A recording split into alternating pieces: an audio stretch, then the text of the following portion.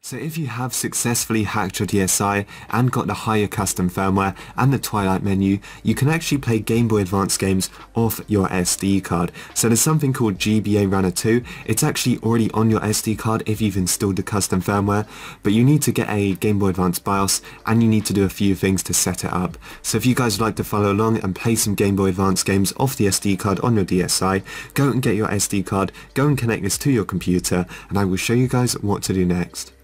Okay, so to get this working properly, you want to go to the first link in the description. This is so we can grab a Game Boy Advance BIOS. So what you want to do is scroll down to where it says Game Boy Advance /e-reader and just click on this and it's going to bring us to this section right here. What we actually want to grab is the boot ROM. So you want to just click on this and it's just going to bring us to a media file page. From here, we can actually download a Game Boy Advance BIOS. So just click on the green download button and it's going to start downloading. So once we've got this downloaded, go to your downloads folder and you'll be able to find it in there. You also need some Game Boy Advance ROMs. As you can see, I've got 4 of them here. I've got Metal Slug, Pirates of the Caribbean, Sonic and Yu-Gi-Oh! It's entirely up to you where you decide to get your Game Boy Advance ROMs from. You also need a Game Boy Advance BIOS. Well, I've just downloaded it. So get this zip file, right click it and select extract here. And it's basically going to extract this BIOS file for us. Now we're not done yet. You have to right click the BIOS file. You have to click on rename and you want to take out the GBA and the underscore part just so it's bios.bin. Then just click off of it and that is pretty much it. So on the root of your SD, this is where the bios.bin goes. So simply get it, go and drag and drop it on. I've already got one. I'm just going to replace it. Now we also need to copy across our ROMs, so I'm going to right click my ROMs, copy. We're going to go into the ROMs folder. You should have one if your SD card or your DSi is hacked, and we're just looking for the Game Boy Advance folder. If you don't have one of these, right click, new folder, call it Game Boy Advance, and this is where you put your ROMs. As you can see, I've already got mine in here. I simply just right click paste, and yeah, that's literally it.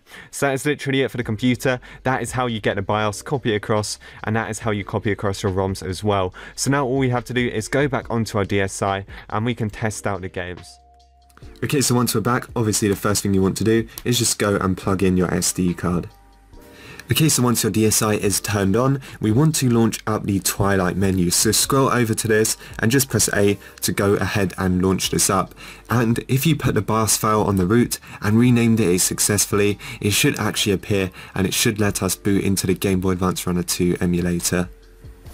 So here we are on the home screen and there it is, Start GBARUNNER2. So what we can do is just press A on this, and once this boots up, all we have to do is search for our ROM. So as you can see, we're on the root of our SD card. Now if you scroll down, if you followed me, you will have your Game Boy Advance ROMs in your ROMs folder. So we're going to press A to go onto this, and then we're going to look for it. Mine is right here, so Game Boy Advance. Press A to go onto this, and there you go, we have got all of our games. So let's test out a game. I'm going to test out Pirates of the Caribbean. So on your game, all you have to do is press A.